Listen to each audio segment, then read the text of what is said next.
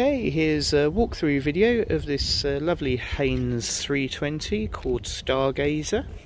She is a 2007 build with a Nani 4330 115 horsepower diesel engine on single shaft. So access on board is either via the side railings on both sides. Being an aft cabin boat, you've also got a step ladder to the back with a walk-through partition at the back of the cockpit there. So side access up the boat is good. We can quite easily walk around to the back of the boat here. This brings us to the helm position.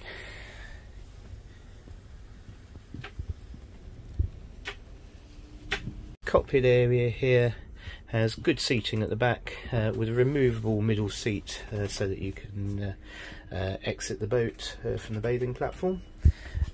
There's a table and both the chairs, which are very comfortable, for the helm and navigator seat.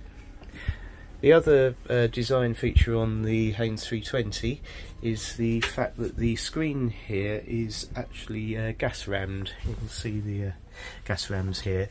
These two side panels are removable, and you can then lift and slide the entire screen as a whole backwards if you're looking to get under some bridges. So that brings the air draft of the boat down quite considerably.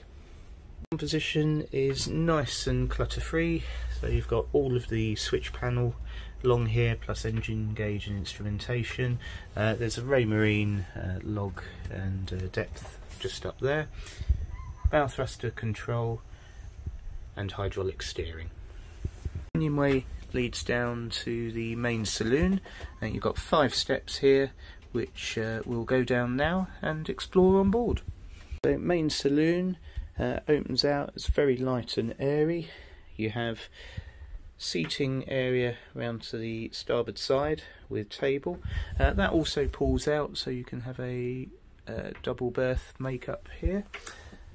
There's additional seating around to the port side, plus stowage and your heating control. It's diesel warm air on this boat. Eberspacher with a timer and thermostat. The other thing we have in the main saloon is obviously the inspection panel there for access to the engine. These are a nice trimmed engine cover, so that can just easily be lifted up to give us access.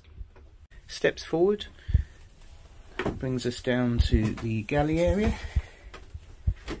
In here we have isotherm 12 volt fridge. We have SMEV oven, and also a SMEV 3-burner hob. Double stainless sink with the covers, water pump, and plenty of stowage with cupboards and also rails over the far side, and a couple of overhead storage lockers in here also.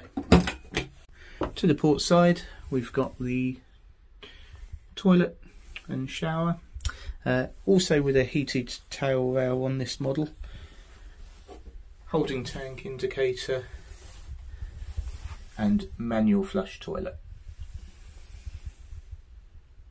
The forward cabin gives us a V-berth with stowage, hanging locker to the starboard side, and also another one to the port side, plus additional heating control in the forward cabin, so that you can switch the heating on from this end. Moving afterwards, this brings us down to the back cabin. Got lovely size double bed here, very good size berth this, especially if you're a bit taller. A couple of drawer storage underneath, and round behind the door an additional good size hanging locker and dresser unit with mirror. The other thing we've got in the aft cabin here is the ensuite.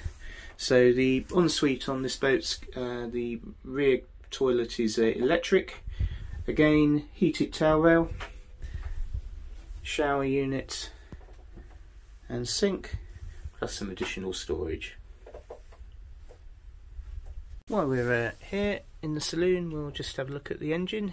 So this is the main engine compartment. Again, very accessible for the weed filter and oil checks. This is a 115 horsepower Nani. I believe it's a 4.330 engine. You can see it's a lovely light airy saloon here, made possible by these large opening windows, plus also the large skylight in here, so there's a real feel of space on the 320. The boat's for sale and lying on site here at NYA Horning. If you'd like to make an appointment to view, please give us a call, we'd be glad to show you over her.